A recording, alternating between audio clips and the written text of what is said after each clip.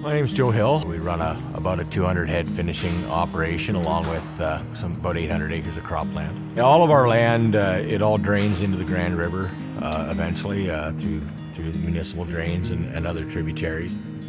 Lake Erie is a pretty important body of water, and we know that the water that comes off our land is headed that way, so anything we can do to keep it clean, we should do.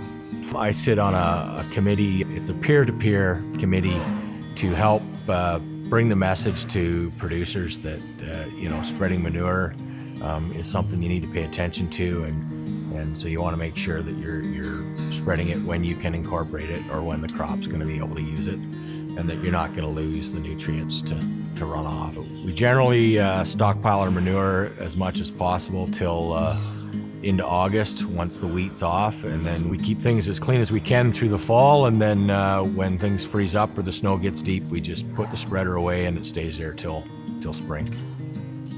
And we felt that by reaching out to producers when it's been brought to our attention that they're spreading manure maybe at an inappropriate time, that if we could just sit down with them and talk to them about why that isn't a good practice, that would actually fix the problem a lot easier and gentler to everyone. It's just good stewardship to keep your environment clean and do what you can to protect it for everybody else.